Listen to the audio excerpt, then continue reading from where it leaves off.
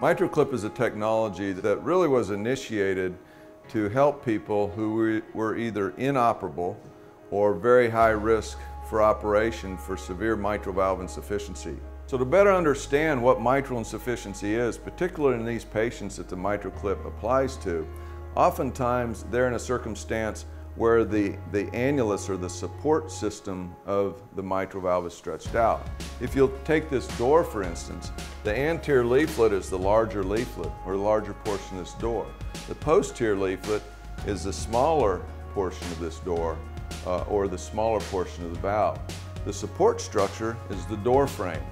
So oftentimes the door frame is stretched out so that the valve won't open and close normally and it doesn't come together. So it allows all this blood to go the wrong direction in the heart.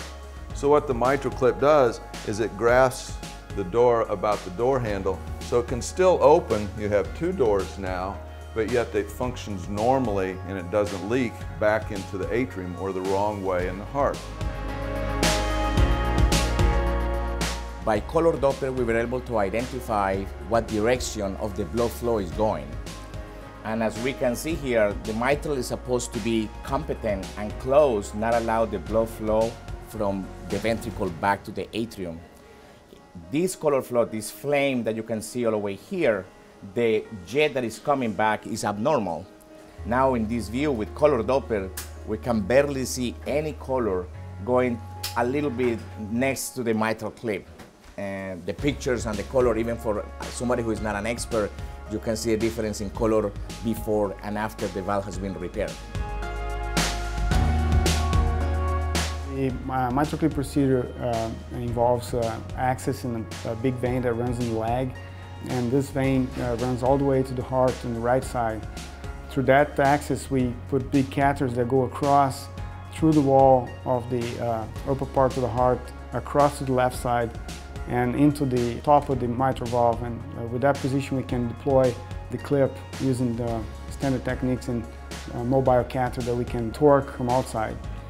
This device can clip the two leaflets of the mitral valve and decrease the amount of leaking in the valve when placed in that position.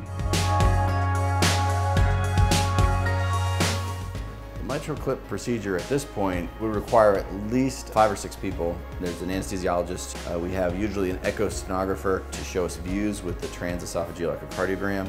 We have 2 cardiologists at the table, especially when you're putting the device in and pulling it out. That's usually a 2-person procedure. And then we have 1 or 2 cath lab techs who are running around, or nurses, and they're helping prep the device and the things that we need to help get the procedure done.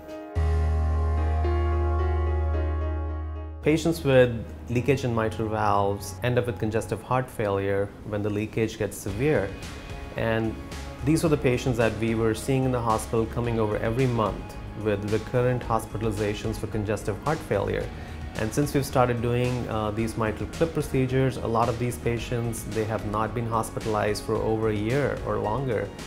That they're doing actually very well. Some of the patients have gone back and they're playing golf and are being very active and having a much better functional quality of life.